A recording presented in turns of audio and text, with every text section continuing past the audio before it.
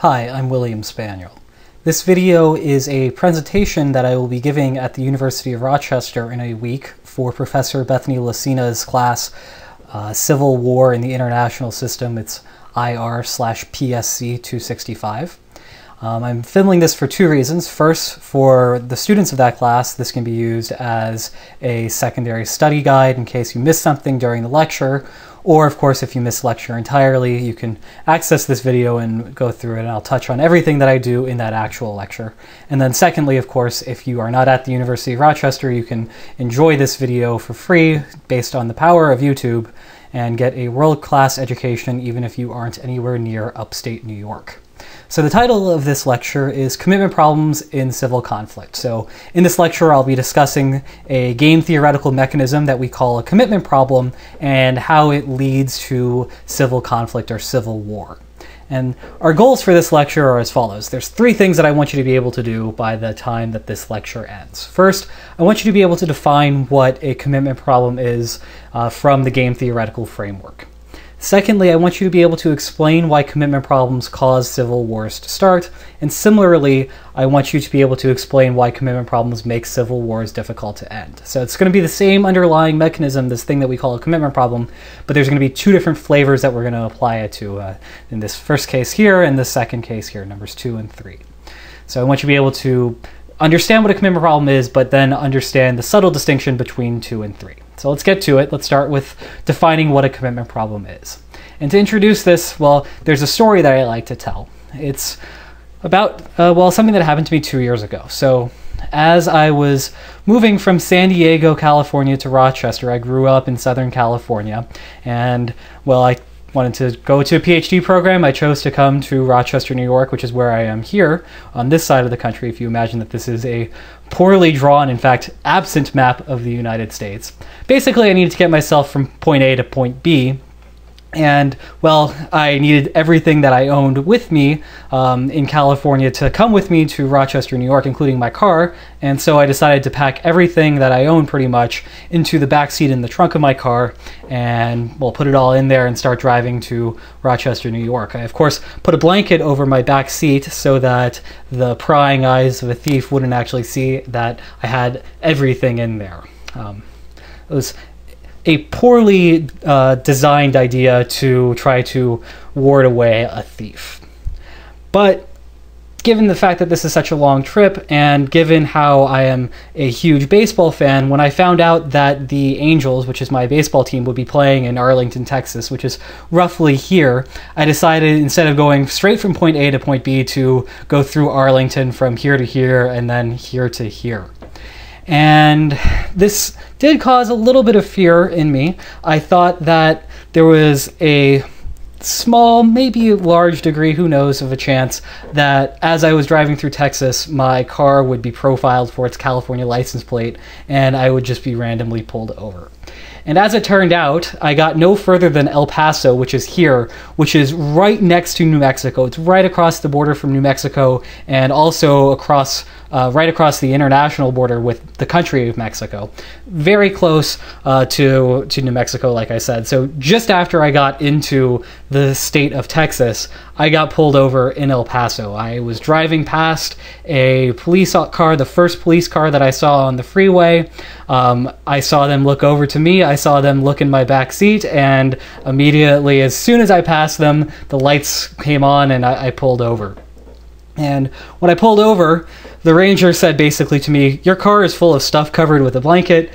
You must be a drug dealer, so I'm going to search your vehicle now." And, well, that kind of shocked me, and I told him, well, heck no. I've asked him if he knew the difference between a legal search and an illegal search, and, well, it appeared that he didn't, because what he was demanding of me was completely illicit and that he had no legal right to commit such a search without my consent. And I definitely wasn't going to give him my consent to that because I didn't want him to go through all my belongings. There's just a ton of stuff in my car, pretty much everything I owned. It would take forever to go through it. And he responded to me by, well, he said this. He said that I can either let him do a quick search, or we could wait a half an hour for a canine unit to arrive from the nearest station, which was, I guess, 30 minutes away. And he said, well, look, it's hot out here. We could either wait all of that time, or we could just, get through it very quickly, do a quick search. And really, the quick search would be better for both of us because we wouldn't have to stand in the hot sun for that 30 minutes just waiting for the dog to arrive. Now, I want you to think, excuse me for a moment as my microphone came off. I want you to think about what you would do in that situation, just for a second. Stop, think about it. Would you allow the officer to search your vehicle at this point or not? Well, I'm going to make the argument that you definitely shouldn't, because I told him, well, am I going to trust you? No way. I'll wait. Thank you very much. And the reason for this is I thought it out in my head how this would work out. And this is, in fact, an example of a commitment problem, which is why I'm introducing it to you now and why I'm telling you this entire story. So let's think about the strategic interaction here, just in terms of the moves and the order the people make it. So really, this game starts with me allowing a search or waiting for the canine unit to arrive. If I wait for the canine unit to arrive, the officer has to wait. He can't search my vehicle because he does not have my permission, and it would be illegal for that to be done, and so he definitely wouldn't do it. We would essentially just be waiting for the canine if I chose to wait for the canine. Alternatively, I could allow a search to happen, and the ranger at that point could do two things. He could conduct a quick little search and just go around the vehicle, maybe peer under the blanket, see what's under there, or he could do a thorough search, which would mean well, not only lifting up the blanket, but also him going through all of my stuff there, which was, like I said, it was everything I owned, so it was quite dense. Now, the way we go about solving this sort of game in game theory is to associate payoffs for each of these outcomes and then work through what each player should do in response to what the other player would do. So let's take this one step at a time. Let's look at the payoffs. So I'm going to add numbers here. These numbers correspond to each of the players' most preferred outcomes to least preferred outcomes, where the larger numbers represent the more preferred outcomes, the smaller numbers represent the lesser preferred outcomes. So the blue numbers represent my payoffs. My best outcome here is for the ranger to conduct just a quick little search, because I don't want to be waiting in the sun for half an hour like the officer said. That would be bad. So if I could get a quick search, well, that would be my best possible outcome. What I really don't want, though, is for the ranger to conduct a thorough search because, well, it would take forever. It would take much longer than waiting a half an hour for the dog to arrive, and, who knows how much damage would be done to all of that stuff in my vehicle. He's obviously not going to be too interested if he thinks that I am a drug dealer in preserving all of my stuff in a pleasant state. He will be more concerned with actually searching the vehicle. So I don't really want that outcome. That would be my worst outcome. And of course, in the middle is waiting for the canine unit to arrive. Alternatively, the ranger's most preferred outcome is to do this thorough search, because if I am a bad person, the thorough search is what's going to actually allow him to verify that I am a bad person, or alternatively that I'm not a bad person. But if he can't have a thorough search, then he doesn't want to wait in this hot sun for a long time, so he'd rather get a quick search out of the way and get on with his life, and that will give him roughly the same amount of access that the dog would, but it would be much quicker for him to do that. And so, well, how do you solve this game? You have to work backwards. So you think about what would happen in the future and then work your way backward from it. So let's look at this from the perspective of the ranger. Suppose I allowed a search to happen. That means the ranger has to decide between a quick search and a thorough search. And if we isolate his payoffs here, we see that a thorough search gives him 3, a quick search gives him 2. So we can see that if the ranger were to ever be in this position, if I were to ever allow a search to occur, the ranger would want to conduct a thorough search rather than the quick search. And, that's just straightforward there based off of the payoffs, based upon his own preferences. That's what he would want to do if ever given the opportunity. So what we'll do here is we'll just erase this quick search from existence, because we know that if I allow a search, that the ranger will go for the thorough search. And we use that information to think about what I should do, what my best response is, knowing that he will in the future conduct a thorough search. And so if we bring back this wait for canine option and we highlight my payoffs, we see that if I wait for a canine, I get 2. If I allow a search to happen, then the ranger will conduct a thorough search and I'll get 1. This 2 is greater than this 1. I should wait for the canine unit to arrive. And so my optimal strategy and the outcome of this game is for me to just simply wait for the canine unit to arrive, and that's it. That's the game. We wait 30 minutes for that dog to arrive. Now, You'll notice, and if you recall back to what the officer said that it would be worse for both of us to wait for the canine unit to arrive. That 30 minutes in the hot sun would be worse for both of us than for allowing him to conduct a quick search of my vehicle. And in fact, he was telling me the truth there. If we look at the payoffs here, this outcome is better for both of us than this outcome is. This 3 is better than this 2 for me, and this 2 is better for him than this 1 is here. The problem is that the ranger can't credibly commit to conducting a quick search. Once I authorize a search, I can't really control what type of search the ranger does. Legally, I've sort of waived my right to say, hey, that's not a quick search. You said that you would only do a quick search. I basically waive my right at that point. I allow the ranger to do whatever he wants, and we see here, as we saw before, that the ranger would want to conduct a thorough search at that point rather than the quick search. And so instead of getting this mutually better outcome, because the ranger can't credibly commit to conducting this quick search because we know that he's going to conduct a thorough search if given the opportunity, instead we're both stuck with this inferior outcome, this wait for canine outcome, which gives me 2 and him 1 rather than me getting 3 and him getting 2. So what is a commitment problem? Well, in the time inconsistency issue, which is what we're looking here, you need to have 2 elements to get to this commitment problem. First, there needs to exist an outcome that is better for both parties than the outcome that actually occurs. And so we just saw that. We've been seeing that over and over and over again. This outcome is better for both of us than this outcome. So condition 1 is fulfilled there. And then secondly, we need this to also happen. We need it for that if one player could credibly commit to a certain action in the future, that the players would be able to reach the mutually preferable outcome. So essentially, if the ranger were to be able to erase this thorough search from existence, to say, hey, this will never happen, I can't possibly do this, I'm just physically incapable of conducting a thorough search, if the ranger could somehow commit to that actually being the case, that we could actually coordinate on this better outcome. But because we can't, well, we're stuck with this worse outcome. So the second part is what we specifically refer to as the time inconsistency of the preferences. So at the beginning of the game, the ranger wants to say, hey, I don't want to do this other search. I don't want to do this thorough search. I want to do this quick search. But when it actually gets time for him to choose what type of search he wants to do, that he's going to conduct this other search, the search that he promised not to do. So that takes care of the first part of this lecture's goals, which was to define what a commitment problem is. Now we're moving on to explaining why commitment problems cause civil wars to start. I'm actually going to use a case study of the breakup of Yugoslavia.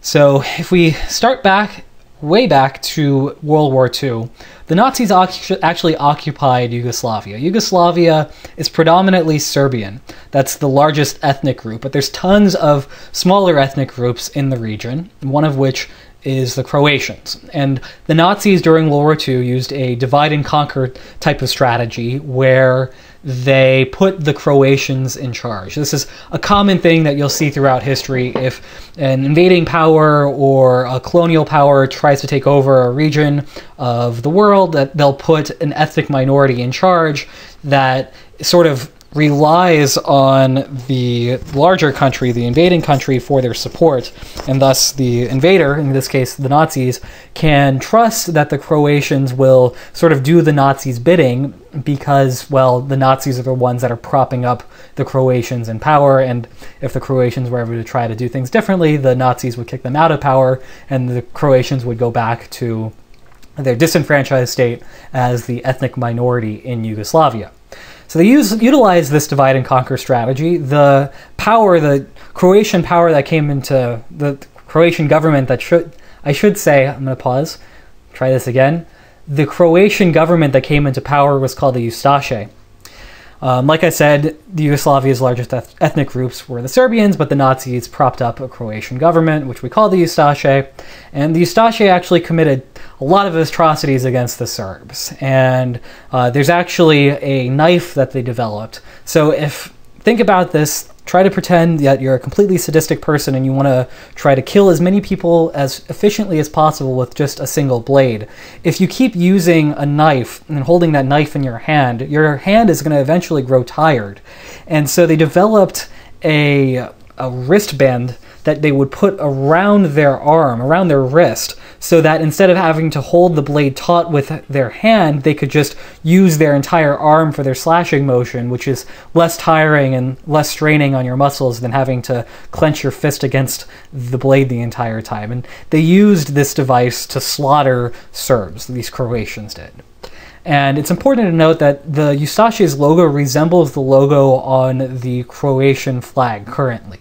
If you don't know what that looks like, you can look it up on Wikipedia very quickly and see what that is. This will come back in a second. It's very important that we mention that here, though. So hold that thought in your memory for just 1 second, and let's talk about the Cold War in Yugoslavia. So World War II ends, the Nazis get expelled from everywhere, and in the Nazis' place, a guy named Tito rises to power under a communist government. And during the time that Tito is in charge of Yugoslavia, there's relative ethnic peace in the country. And actually, there's this really cheery motto that they had back during that time, that Yugoslavia has 7 neighbors, 6 republics, 5 nations, 4 languages, 3 religions, 2 scripts, and 1 goal: to live in brotherhood and unity. So you definitely get this communist ideological flavor to this motto, that, you know, we have all of these differences, we're tons of different languages, tons of different nations, tons of different republics, but we all have this common unity, this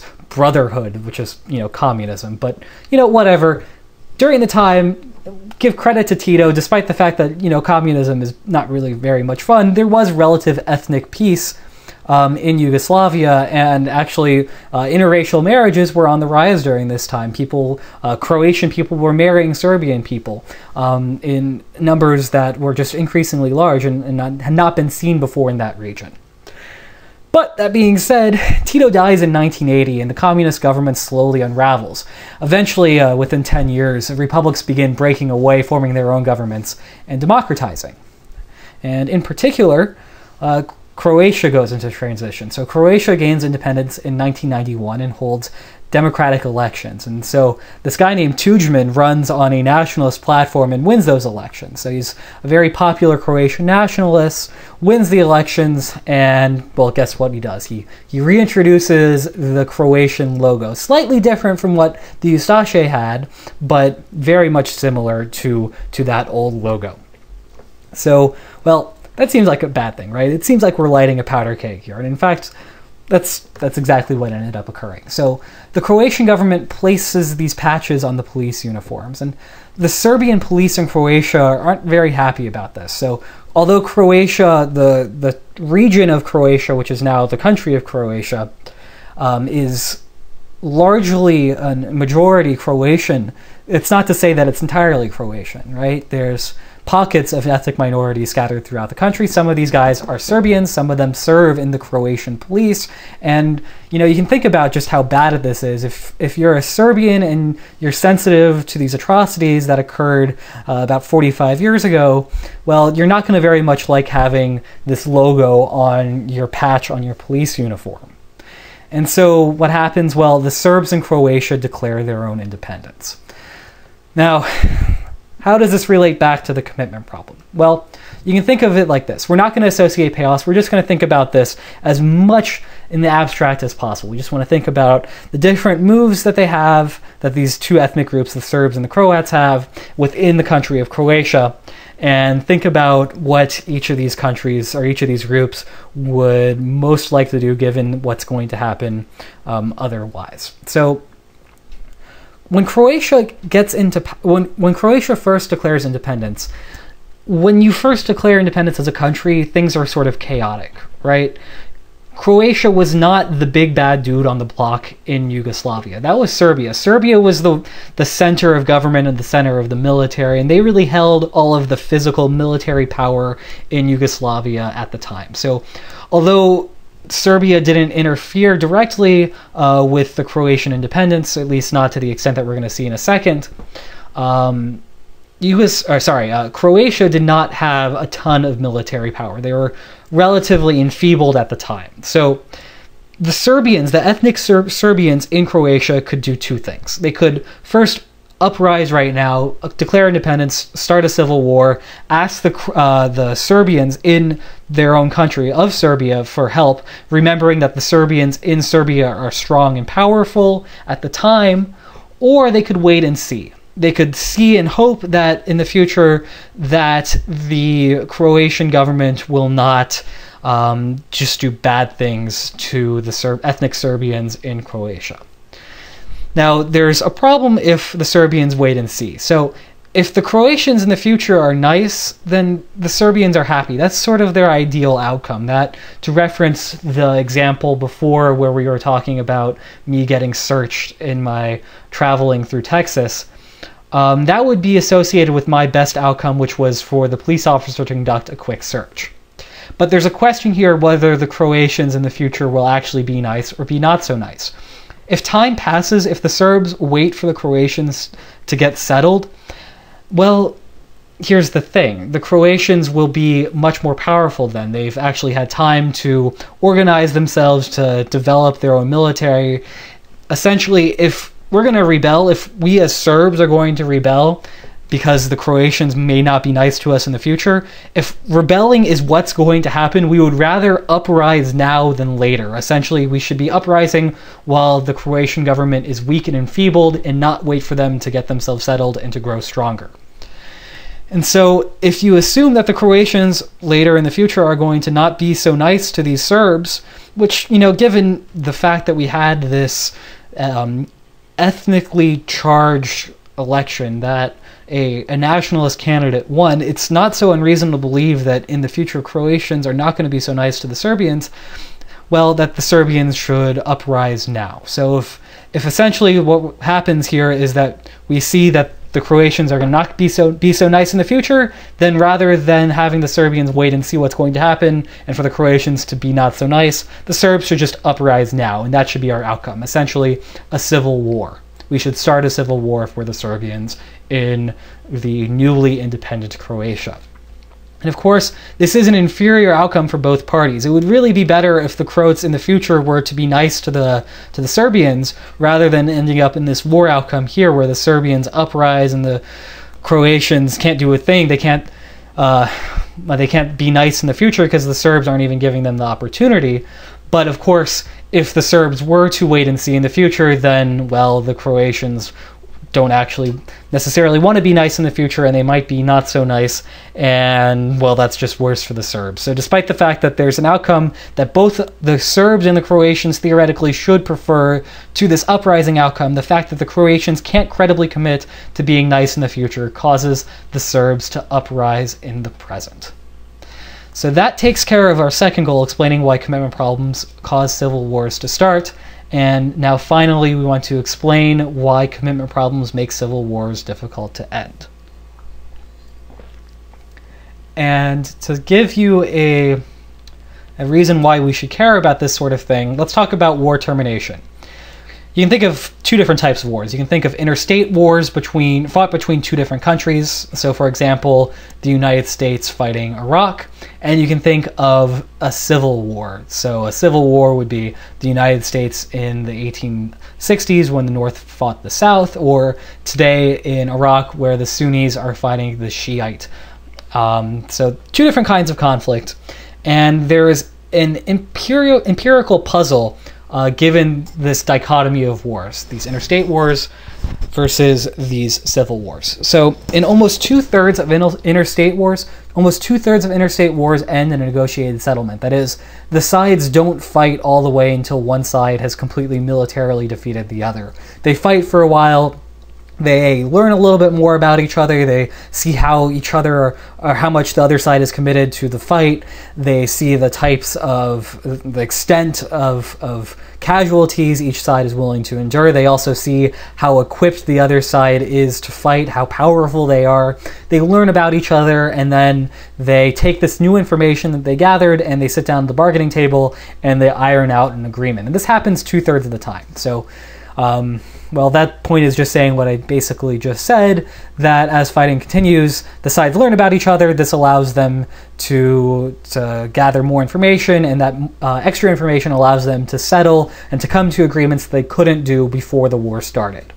Now, in contrast, less than a fifth of civil wars end in a negotiated settlement. So there's a huge difference there, right? So about two-thirds of the time, interstate wars are negotiated, or the settlement is negotiated, but in less than a fifth of the civil wars, there's the negotiation. So in more than 4/5 of those civil wars, they keep fighting and fighting and fighting until one side has completely demolished the other side and can reign triumphant.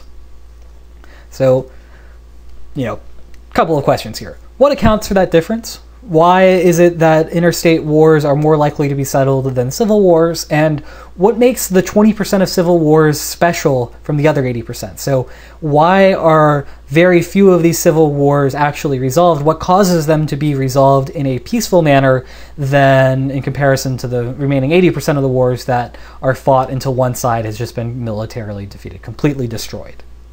So let's take each of these questions one at a time. First, let's talk about what accounts for the difference. Obviously, my answer here is going to be commitment problems. So let's look at this from the perspective of a losing side and a winning side in the middle of a civil war. So it might be fairly clear that the losing side is going to lose. They could possibly, a miracle could happen. There's some slight chance that they'll be able to overcome the military obstacles that are currently in front of them, but that's unlikely. What's much more likely is the winning side is going to trounce them if they continue fighting.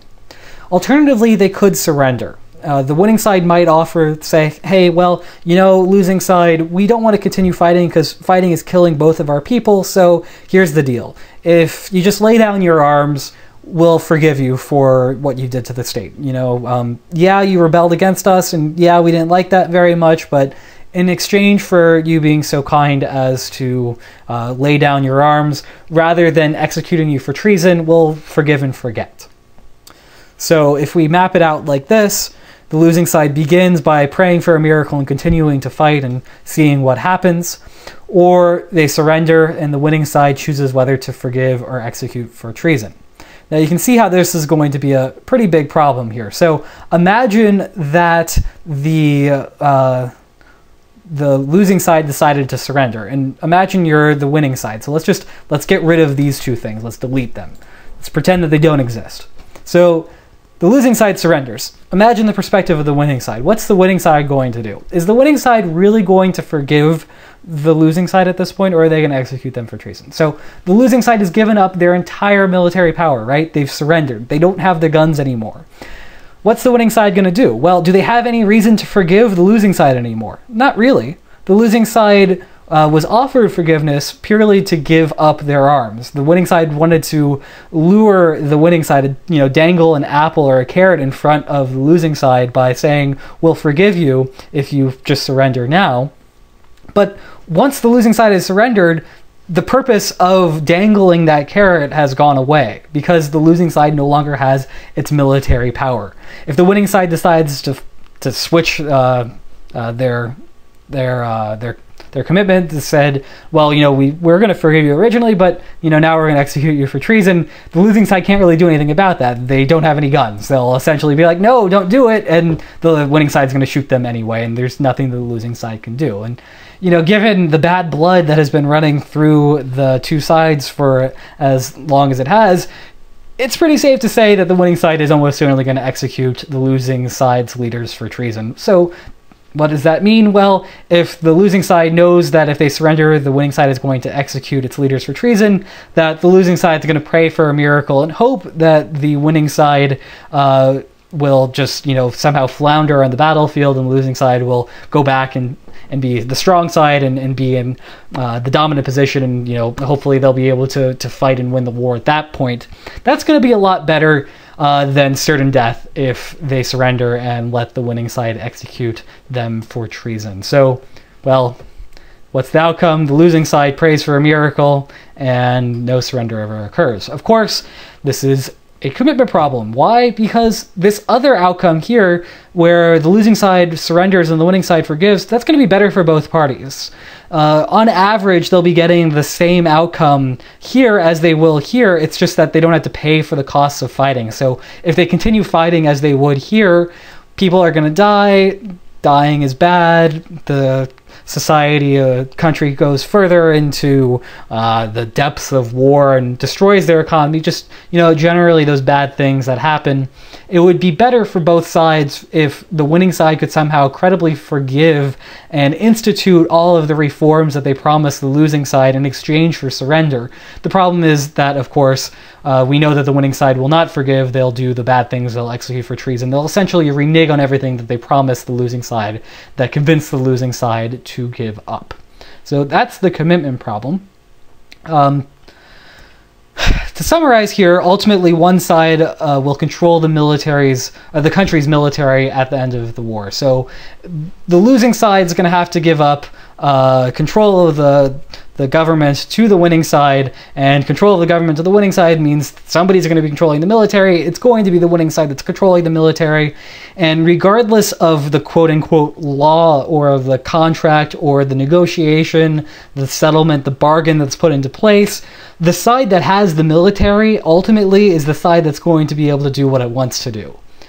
So if you're the winner and you control the military, you cannot credibly commit to the terms of a negotiated settlement. You're going to do whatever you want once the other side has given up its arms, which are the only thing that's compelling the winning side to negotiate.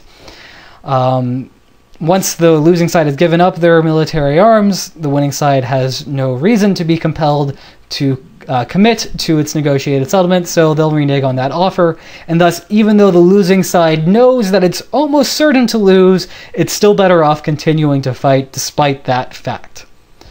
And so the reason here that we have less than a fifth of civil wars ending in negotiated settlements is that the terms are just not credible. The sides cannot credibly commit to the terms in the settlement because only one side is going to maintain its military, and whatever side maintains its military is going to be the one that reigns supreme and gets to do whatever it wants regardless of what it originally signed on that paper.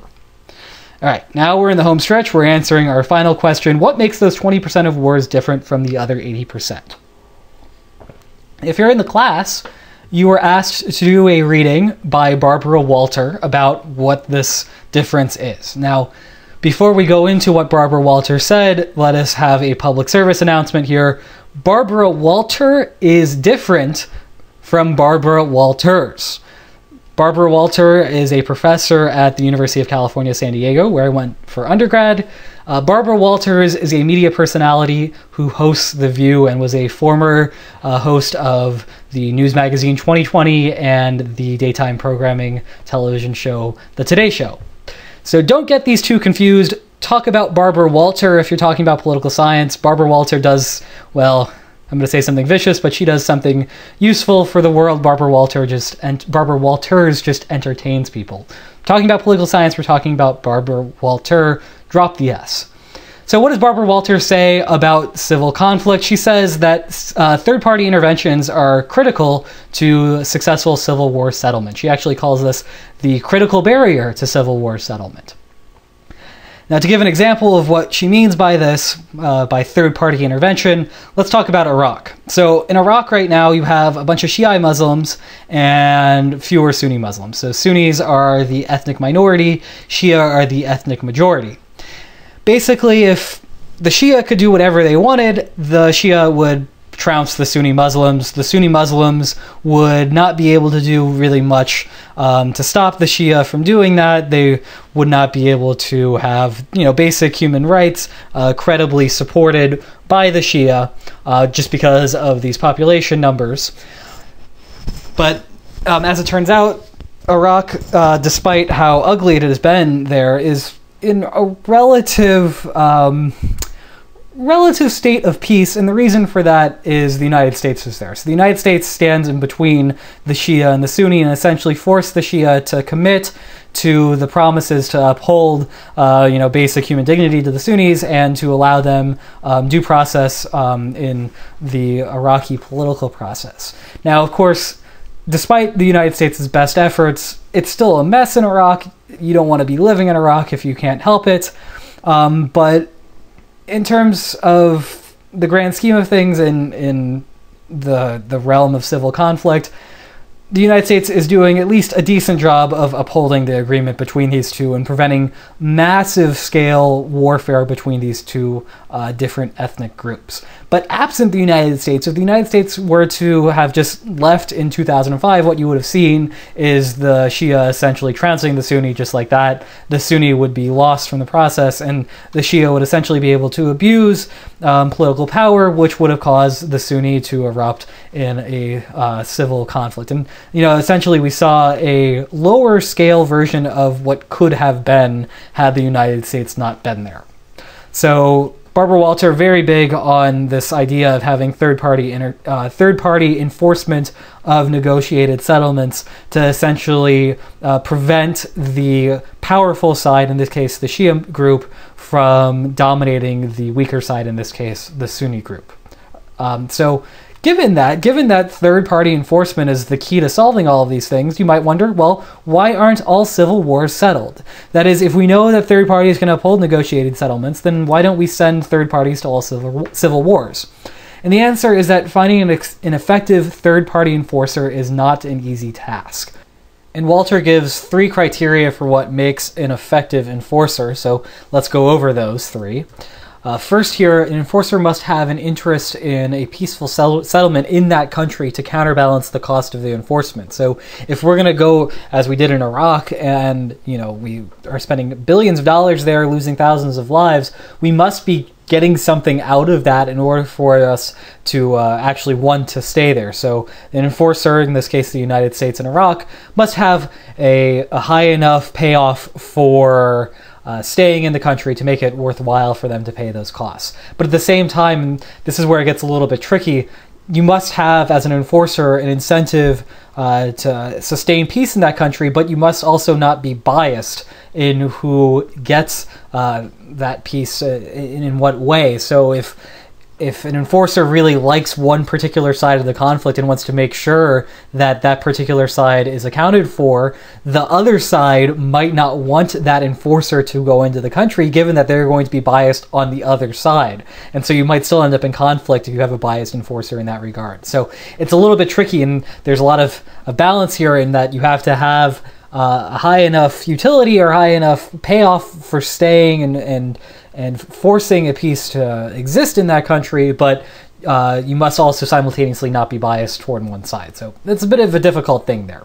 Number 2 here is that the enforcer must have enough military power to crush a violator. That goes without saying. I think it's relatively straightforward here. If you're a very weak country, say you're Kenya, you can't enforce the peace in Iraq because you can't actually have enough troops there to be able to dissuade the Shia, for instance, from rising up against the Sunnis, or vice versa. You just have to be strong enough in order to be able to take care of that thing, and so you're already limiting a lot of countries like that. A lot of weak countries can't be very viable enforcers because they're just not going to be strong enough to crush the strong actors in the particular country that needs to have third-party enforcement.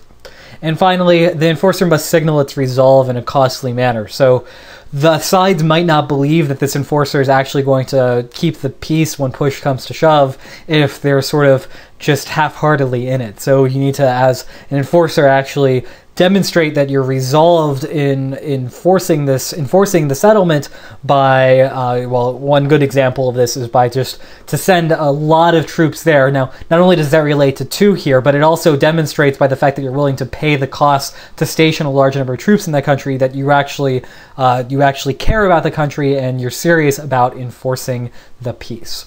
So those are the 3 criteria she gives you, and that actually wraps up the lecture here. So hopefully now at this point you can define what a commitment problem is, you can explain why a commitment problem causes civil wars to start, and you can explain why commitment problems make civil wars difficult to end. I hope you enjoyed it, and if you have any questions, you can ask me in the comments. Take care.